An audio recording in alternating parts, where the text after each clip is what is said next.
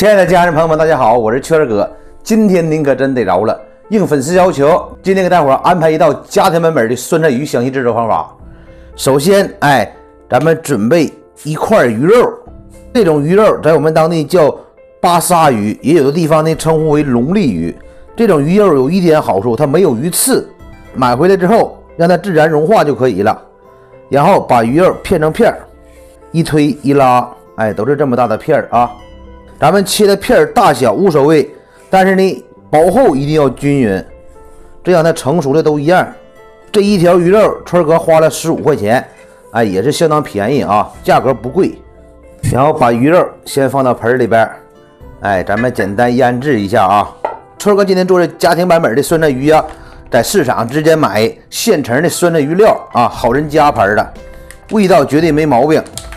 里边有一包酸菜。还有这一包酱料调料包，还有一包腌鱼料，咱们把腌鱼料放入鱼里边，然后咱们家里边有鸡蛋的，放入一个鸡蛋清，其他的咱们什么都不用放啊。它这个料包里边有咸味啊，这鱼肉口就够用了。把鸡蛋抓散，挂在鱼肉上边，把鸡蛋清抓散，抓至融合就可以了。看这鱼肉的状态，鱼肉上面像有一层薄薄的粉糊的状态。这样鱼肉才能保证爽滑鲜嫩。好，咱们先放在一边备用。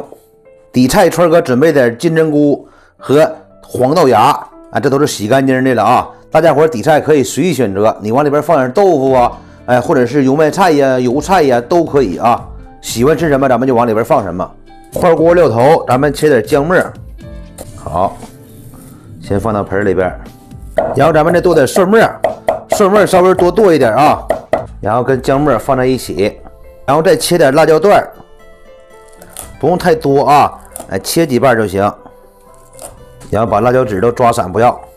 好，先放到盆里备用。把锅烧热，咱们放点猪油，然后放入姜末。咱们剁好的蒜末呢，放一半，咱们留一半啊。把料头的香味爆出来了啊，咱们放入酸菜包，把酸菜先炒香。把酸菜的水汽给它挥发掉，把它香味炒出来。酸菜下锅炒至40秒左右，然后咱们加入开水。家里边没有猪骨汤的啊，一定要放开水。然后把咱们底菜放锅里边，然后再把调料包放里边，然后把炉火调成大火。汤烧沸之后，咱们尝尝口味，因为食无定位，适口则珍。有的朋友们吃酸菜鱼，你喜欢吃酸一点的，如果你尝尝汤酸味淡的情况下，你再往里边加点白醋，保持大火炖煮了将近2分钟。这豆芽和金针菇完全成熟了，咱们先捞出来，先放到盆底儿，然后咱把火调成小火，把上浆好的鱼片放入锅里边，一片一片往里边下，别着急啊，鱼片全部下锅。咱们再把炉火调成稍微大点火啊，轻轻的把鱼肉推散。看这鱼肉啊，雪白雪白的，非常漂亮。汤烧沸之后，这鱼肉都成漂。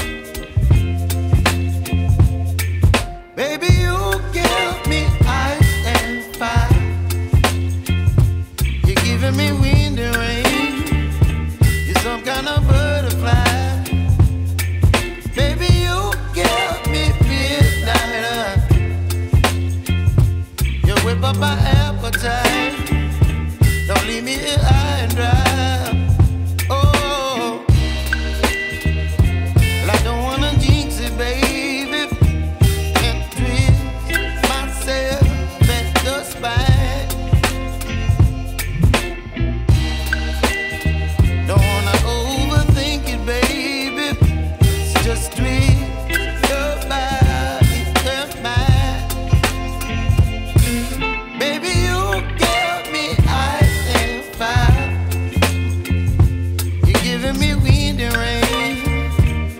some kind